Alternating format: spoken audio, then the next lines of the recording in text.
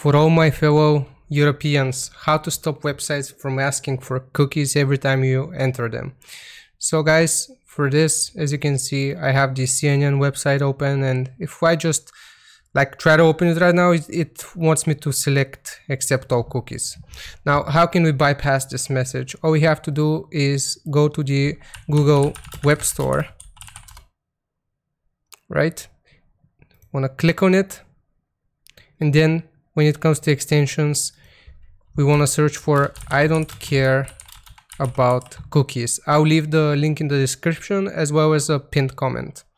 So if we click on I don't care about cookies, then we want to select add to Chrome, select add extension, and now it should work. If I just reload the CNN website real quick, as you can see, no longer asks me for cookies. So it is as simple as that. I hope it was helpful to my fellow Europeans. If it did help you out, like and sub, and I'll see you boys and girls next time. Take care.